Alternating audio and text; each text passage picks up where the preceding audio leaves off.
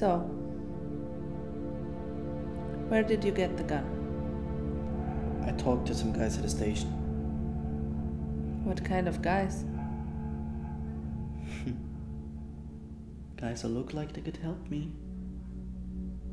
You approached the people to see if they could get you a gun? Yes. I offered them a lot of money.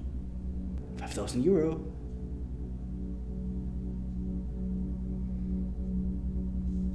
You didn't try to negotiate a cheaper price? No.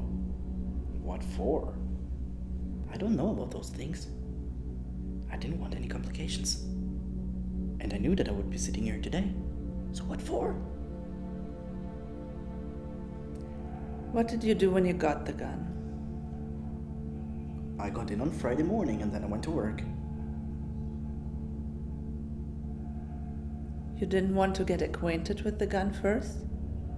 How did you know how to handle it? Internet. Tell me what happened next. I went to work. I contacted a few long-time customers again. Answered emails. Signed 3 contracts. I tried to tidy up my desk, if you know what I mean. At 10 to 6, I left for the boardroom. At first I thought about calling it off, because only 3 of the bastards were there. But then thought, better to get 3 of them than to wait another day. Why did you wait until 6 p.m.?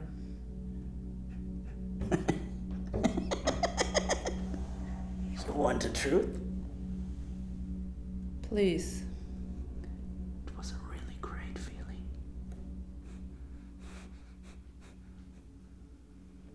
The gun in my pocket and me deciding when it starts.